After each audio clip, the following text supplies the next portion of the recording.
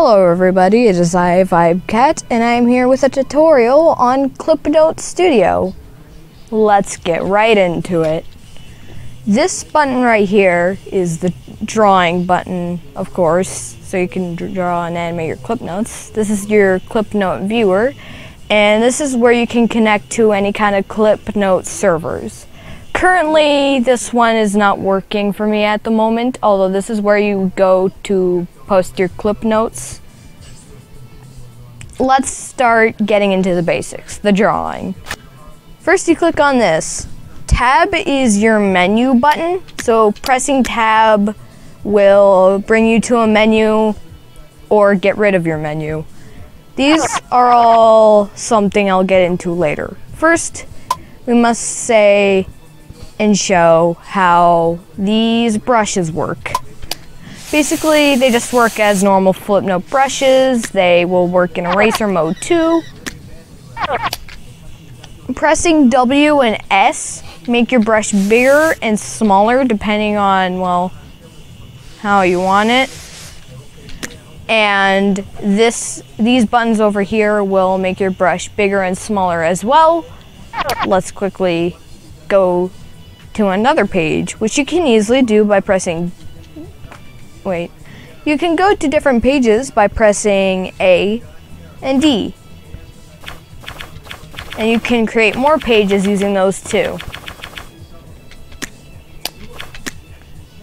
There is an eraser mode, as I kind of said, which will erase whatever pattern you have on. These are the colors, which will draw in colors, as of course. This is I'm not sure. These buttons show what brush you want. If you want it circle or square, this is the line tool, circle tool, square tool, and text tool. Hello. That is impossible to read, but that's okay. Onion skin mode will show previous and next frames, as you probably know. You can change how many frames you see by changing the values of previous and next. Usually I keep it as previous one, next one. And the frame rate down here will show the speed of your animation. So pressing I did not mean to do that, but that's okay. Pressing space will play your animation for you, so I shall quickly make a short animation.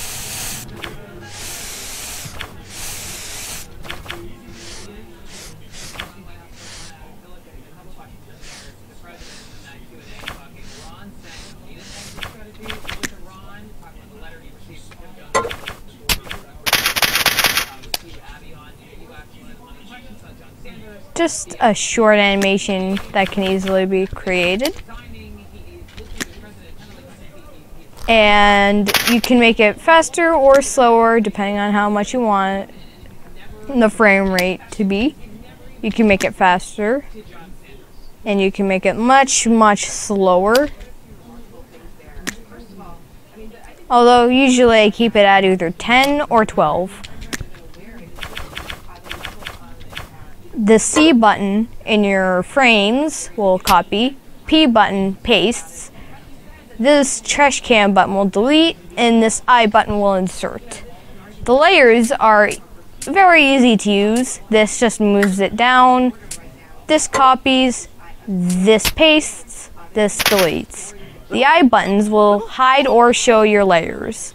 Sound button will import a sound file, but however, it must be a .ogg sound file. And whenever you do, it will play music along with your Clipnote. Sorry. That's basically all about this. And we will go ahead and save our Clipnote. and return back to the menu. This will show you the clip notes that you have created. These are the ones I have created. I've created quite a few, except for this one. I didn't make that. Or this one. You can actually download Flipnotes by using your import button, which will import a .clip file, or your download button, which, if it ever stops freezing, will download a clip file URL.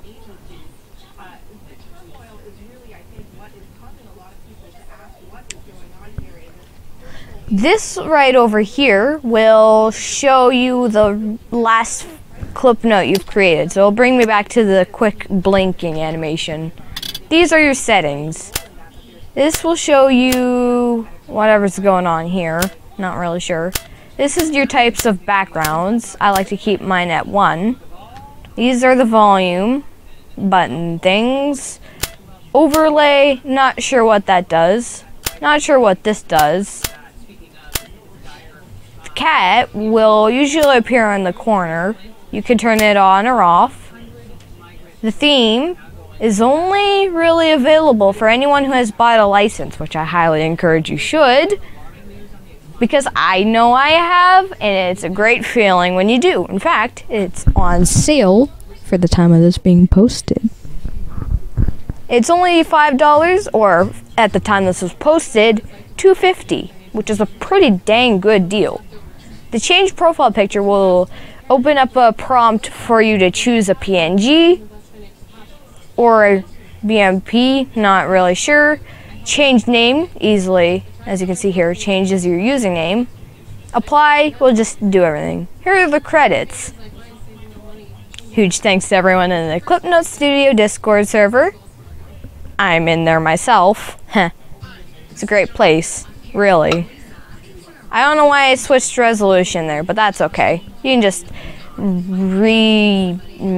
maximize it, or minimize it, or window it, everything. This is also enabled whenever you get to buy the license, which is cool. These, I'm not sure what they do. However, they'll be able to do something in the near future, hopefully. A few tips and notes. There's no Control-Z in the current version, and I highly recommend not to use any versions that do have it, as they are unfinished and very buggy. A tip is you can blend colors very easily. And the fact that the person who created this, Calcium, had added this tool right here makes it much fun, a lot of fun to mix colors and do easy things. Another tip is, like I said earlier, you can use this to erase, which is pretty helpful if you want to erase in a pattern or make a fade effect. Another note is that there is no fill bucket, so it's really hard to fill in characters or shapes or really anything you're drawing. That's basically all for the Clipnote Studio tutorial as of v1.1.2. I will be remaking this when a new version is out, and hopefully enough, you'll have fun with the download in the description. You can buy the license in the description. Everything that you need to know is in the description. VibeCat out.